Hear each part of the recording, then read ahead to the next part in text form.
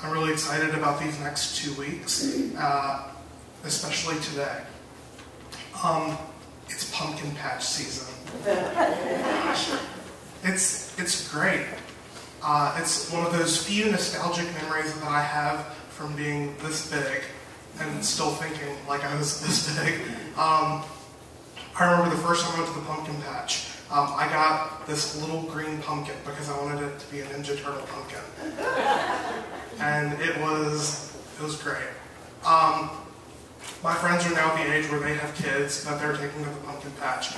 And a friend of mine writes this really funny blog, and she talked about how she took her son to the pumpkin patch the other day, and like all the moms want to do, they're scouting out the good pumpkins for their kids to bring home. And she's here and all the kids are walking down this aisle trying to figure out the pumpkin, and she's picked the good pumpkin.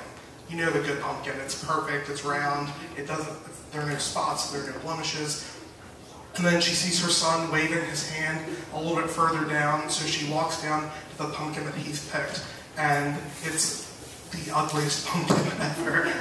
It's got like this big curve in the middle, and she's like, well, Jeff, wouldn't you like the pumpkin that's over here? It's perfect, it's big, it's round, it's not too heavy for you to carry, we can do all sorts of cool things with it.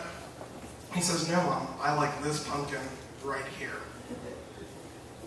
He wanted his pumpkin to be decorated like a wave.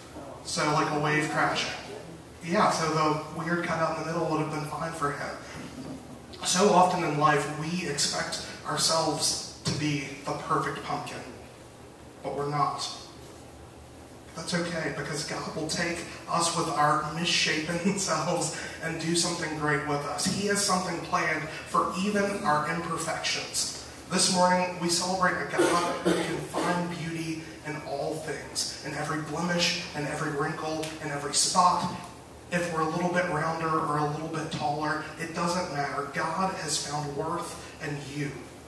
And this morning, He is calling you to find worth in yourself so that you can do what He has for you to do.